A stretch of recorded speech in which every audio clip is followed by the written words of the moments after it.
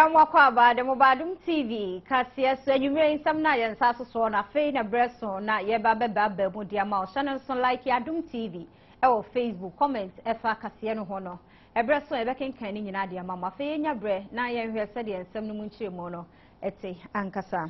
emra na wiase nyina ye di adwumayefo ye ndasronko na enkran ha na nya agro eje nkran ha nkwan so e na mede no ekoso amantama hodo ni nyina so etume koso Obia de one month sama hodo for adwuma mu nsam no enso tudwa na yekobekum ye no wo bro ne na half month ma Golden City Park na nyagro one day asema wo ka nyina ne se adwuma ne de won mo ye nenso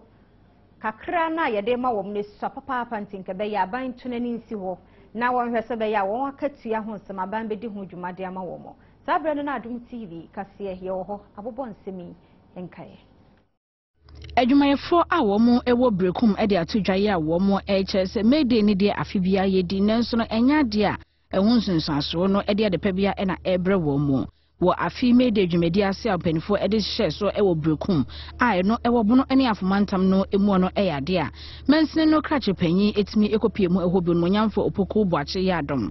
Afenso mantam no eswafo onmonyamfo Eric opoku ekopie mu TUC ekuo no chorchorfo panyi opoku agema ekopie mu nananom hemfo ne adwumayefo dodo na no enetimi ede omani monyam ekota ekire ewo dwumadie no ase ebie mensi krache panyi a wo brekum ekasa ewo dwumadie no ase no ene wode atudwaye a wo kire se abasobode sonko ene wode be ma adwumayefo ni nyina na emom no wo srada se wo munyi ntimi mu adwumaden sebe ya amagana ebetimi afa ne ntoma pa efra bono ene afomantem mo chorchorfo panyi ede ma TUC ekuo no opanyi opoku agema wo no sne fam wo no ekire mu se na nsemu de Ghana ayedin papa ya sikasem ho akwatwe ede amodwuma yeni bia enu nti wo srada sa aban entimi ma no homne so na aban enye nsakraye e wonu dwumadi a wodi ni nyinanso emu wo ono sne fam no mantam no eswafo onmonyamfo Eric opoku nso ede abasobode ema adwumayefo ni nyina no wo hye wo mo ebose enya de aban no ebunua egunasom na emom no aban ne ebo no homadin sebe ye adwumayefo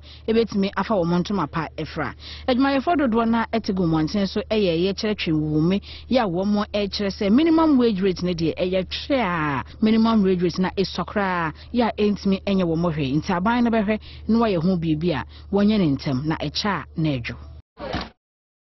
Yeto aso na ye de akoye ensam foforo mo wo chena nyame ya Adom a eye wiase nyina ensentwerefo yeda anase tumi a ye wo sensentwere adwuma ne ye beye ne yie ya obia entata ye na wo man Ghana mu no sa na ti ana me sanse wo chena eye ahomeda entie no eye de se o mai mu ensentwerefo enkabom ko Ghana Journalists Association wono mo edi wo mo de shonko ansampo na wo chena ebeba Nensima hodo mpanifo de atudwa ne sensentwerefo ye ya de den so ye maye ni enko ne me beboa ama mpuntu abo memu sense bribia no amanyosem ene ye kana Adom TV ede nkaye eba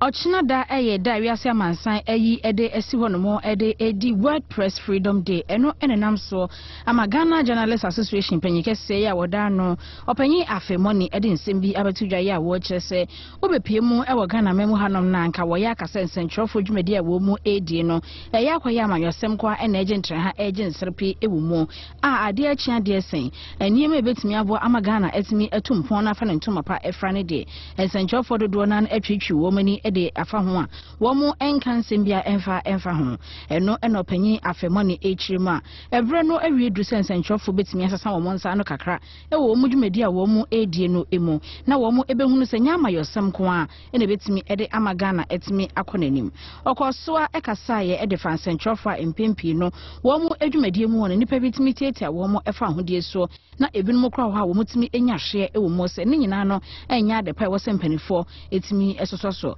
Ochina da eya ade ampanifo ebedi sefedi day na omatimi ahwekwan mapa ebefa so a Ghana ensentwerefo eyeyo ebetimi esipi na esita Yede kwa ensam foforo emomemu posi sahene eye IGP Mohammed Al-Hassan na ode nsam otudwa no na nsama wo kanyina ne se one aprofo one mo nsem bia one mo bontre na ekire mu se sempanifo anyantutuye ye mfimpino ane dunsia nipa kunkunkunkum bekoso no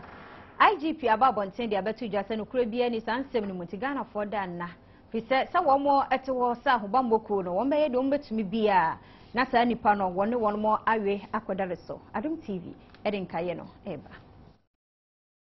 West African Network for Peace Building ya yetwanitia eka ne one empanifo edebetu dwa ya womo ehse emfiempim yenu eni dunsia no emu no eyade anipa kunkum ebema ne homne so eyi papa se aposifo ansori na womo akasa amo mo kyemso no man treche womo enkwaban no womo ahyemu de a ebeye din yepa ede amaganafo eno enenam so ama IGP ya wo mayemu ede abetu dwa ya wo kyere se sa ensema one edebetu dwa na enya de betimi abemukra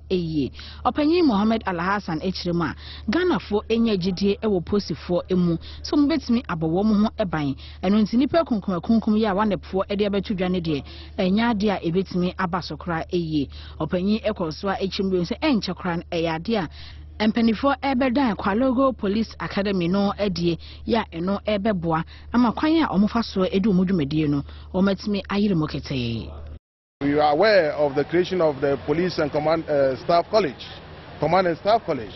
to instill into our officers the necessary command skills. We would very soon launch or open the Kwalugu Specialized Training School to also build the capacities, skills of our operational men, who majority of whom are the rank and file in things like SWAT training, anti-robbery patrols, riot drills, police driving and motor riding, and so on and so forth. Opanyi ekasa ewieye no eyade a womo edan edwumade bi edie ya womo echese eye free campaign ya efa katasese project dream kankama ho a enyade aposifo ebesoso krakra ewieye no womo ede race band echeche womanfo ya ne nyina no womo atwere wo so se corruption katasese project dream kankama de enyade aposifo dwumade no womo ebesoso ewomu enkramantam ha posipanyi DCOP Christian Teteye no enso ehye then say omanfo no eda womo enna efise aposifo no afe womo eni a omo behwe ama homambo ho nsem etini ama na homene so. The power of arrest it doesn't lie in the policeman's hand alone. Any citizen can make an arrest. Anybody can arrest anybody, and it doesn't say that because a person is a policeman or a security service personnel, so if he commits offense, so you should not arrest him. They do. Together within their own police, our own personnel, together, even they arrest. Even there were times whereby civilians met some policemen somewhere and who were committing crime, and then they arrested them and brought them to the nearest police station. So anybody has a right to arrest anybody, whether if you are wearing uniform or otherwise, that your actions amount to criminal offense. For that one, the power of arrest is for everybody to use. Adom TV kasee na ogusa ocean in some ahodo ayede abai ko Facebook na comment fabra ye beken kind de ama ocean so kwa adomonline.com and semi nyine etwagu ye ba nsam no de aka kire edoso.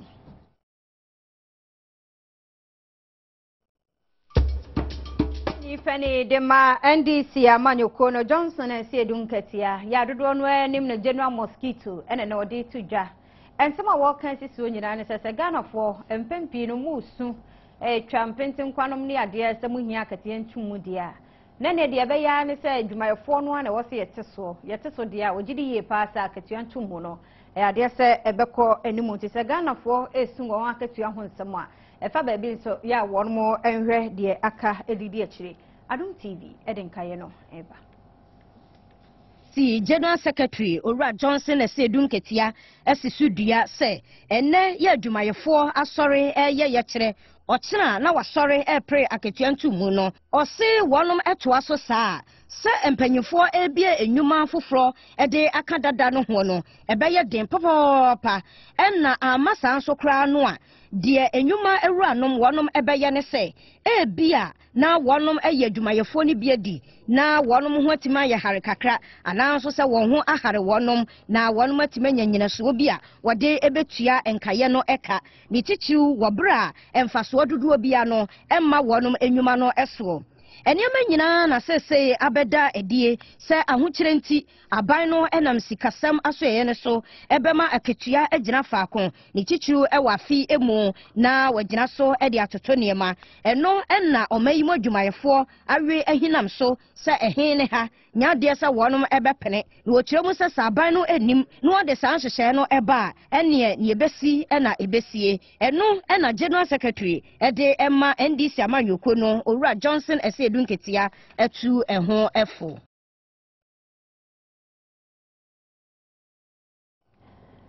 General Mosquito Johnson Esedu nketia ono ne twetwe ni pene de ma NDC amanyoko ne na yete ye na wasansem we mu so no abetodwa se general ne ma mini mponne oda form ti Adom TV kasee jiran penifo ni nyina na mu na ye de ya konsem akọ ede ama Johnson Esedu nketia ene na busua nyina ye ba sisi a ya Adom TV kasee na oguso awosha na nsa ne ye bakọ akọhwe se de edwede mu nsam tie na ye mfa nsam ba kwi emfemu ansa MPP amanyoko no pani emfiempinu ni dumie no wotu won franka nana adodankọ akufuado ene na odin nsem watu dwane se Ghana fo ade pa wo mu hia ni sesia ne se yebenya pani a wonim oman no ani suade huno na wode oman no so beko akwakoduru baabi a Ghana fo nyina hwehwe wo se no na se Ghana fo ni abre pa se yebetumi enya se be ya oman so yebetumi etumpone na akwanimu Adom TV edin kaye no eba Nana Ado Dankwa Ekufu Ado NPP Frank Etufuo adanedi se baby ya Ghana eduru no yehia aban ya wobesan ekenya manfo no efri se sikasam ayedene ena niam nso enkwaye nti no dodo no a ena aboto ewo mayi emu ode to so se wo hye Ghana manfo animu a yenim kra no edi adanse se yehia okendifo sonko ya wobetumi atoto niema ede amayen nana se ne gidie ene se ansa na kendifo papa kra no ebeba no Ghana edi kan no yehia enkabomu yegyina se enipa baako ya yefri yefunu baako mu a na afei ye de botaye baako nso ya ye de ebekọ mpuntuo mu no ne ye de esi yeni so ebiomu nso nana ekiremu a emfie duonum ensuni ya Ghana yenya afa ahodie no ese efata yen se ye hye mpuntuo enim enti saniema enkoye na yeka eho asem a ne kwan so eno no na fe yasan ede apre mpuntuo nana ekiremu biemu a omayimu babia ni ho ya wonkoye na wode manfo edi nkita ho a bebre no a ena ehwe empuntuo animu ya bi eye nwumasua afei apomoden se eye yebedidi mprensa dakro na akoye ene ne pa horo a etesa ne de ene Ghana manfo ye hwe animu pa na onyame adom yen ene pa ahoro na mom eye yakandifo no ene wo se wonum ye bibi ede efa ho Afeyenko said the Edwedi Monsam no etie minority spokesperson on finance Dr. Atani Delali say wase aban semuntimu mukashira mamo emfanshi obia ne niema ne bia anakashire no na NCA ni nyina ne se nure betodwa ya mede dadie ya no TUC pani ya won na church de ema won orokofi asamwa wodi tudwa kire mu se Ghana fo yenhwa ne yankwankwaje busia bia free IMF empenifo enchen fi se emfaso bosia kra wo maboro ye nyina no mfaso bia nu ha o ma yenya ade afrim eno na Dr. Atani Delali say edi tudwa kire mu se emfa nkɔhye IMF won bosia won de boye nemum yenhwe adekode apotia ha o ma ama yisikasem atete apansam Adom TV edin kaye no eba Edom kuma kasamafo ede emasikasem eye Dr. Atani Delali ekiremu a enipa bi afutuo ya wonum ede ama aban no se eni wo se okwaji sika emua ede efri International Monetary Fund ya wodi akotene ewiase sikasem emu no eni enyinaso ni nyina emu afi adwumayefo eda eye May na Trade Union Congress ede eto waban no animu se saa botaye no esinani so se wo kwa akopesika eho emwa ene de wonyai na se waso ho da ye kra de ane amunum ho a wontenani TUC twirefo apanyin owura Kofi Asamoah esisudua se Ghana ye free ase eje saa emwa no ye beye ya anke ayeye deda ya kire se amwa yen na emwa yen enenso omanyi sikasemu a aye diniti no manfo bebre na esusu akyere aban no se wonhwehwe emmoa na onfamfiri eye IMF ene World Bank enchen nanso ne nyina emuo no eno na owura Kofia Samoa esusu dua se enhyehye sa IMF fo no ya wotai ede abia ho no eno ene Ghana amane hu no.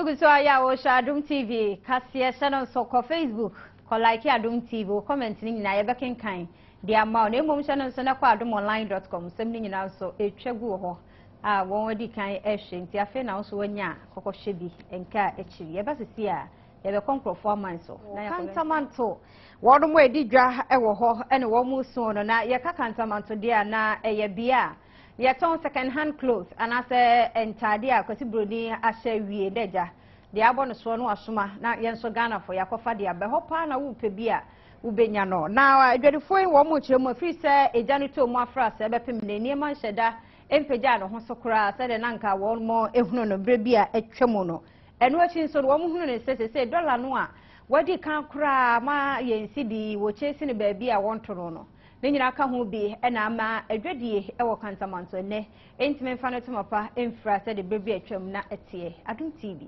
e de nkaye no eba ba fom kakra in the sense adwana ahie no ama enipa bebre nim se da so fanshi ndina ma adwana abafom kakra tisia pa de adwadie enkoso kra wa hakra Jodi nkosokra ifi bra ya no ma hye fasa wahi ye mu ene na amane a ye hu wo market ya no masa anu odin ma yen pa ye bakra se obi ba beja na ma kwa bisa ha ma che kwa mpo no din ma yen ye ntohwe wa ha dwana se kra jodi abofom kakra mo abofom pa yeah but so all this no so dos ye no se first slide ye ya ma holiday o den o ni na man 14 bam but na say dia mo odin kakra die nyame anim ni se o kasa ese o ka nokware se ne o man economy na yentini edwade enkoyie ene obi esu wo ba ha ebi a oton ade a bi wa 10 cities mene me ma ebi a 9 bi a miensa ye kwache na he na mo ade to nkoyie enti ye bese ye kire Ghana fo nyina broni wawu kantamanto enguye afei kura ne ye ton ne ma efe to obi o patade a hyede me fasa ko enchance omra ha no benya bi no meto ade mayen ye wo shirt wo ha shirt bi wa unya bi wa bonten o cost a unya bi because abrofo de papa na de mayen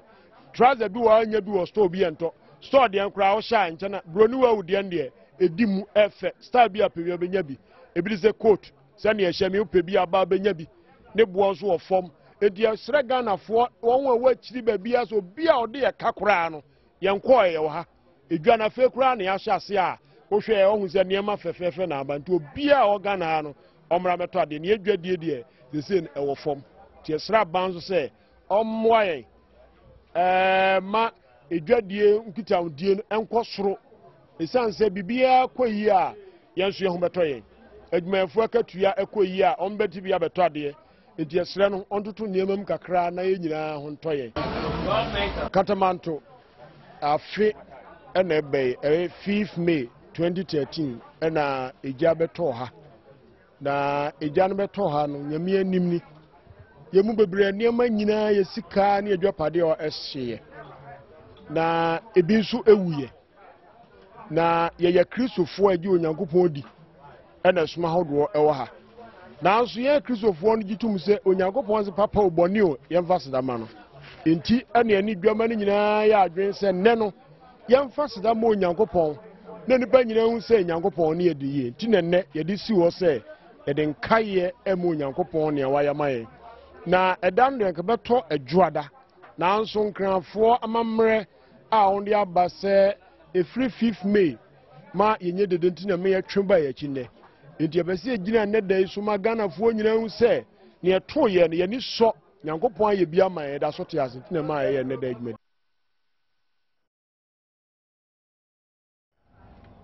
Enti kantamanto fo na yekokotie wo mo enumo ensam no na tese ye kwa afi mu no niema nhyeda nkoyie nti wo a bi ayo te kantamanto fourth line eho aguo ne mu ye da so gina ne naso monko ho na ni won konko didwa ogu so ya wo Adom TV kasee ye hwe mu Facebook comments ahodo ya mode abano na ya to ansam no so Eric Eskimo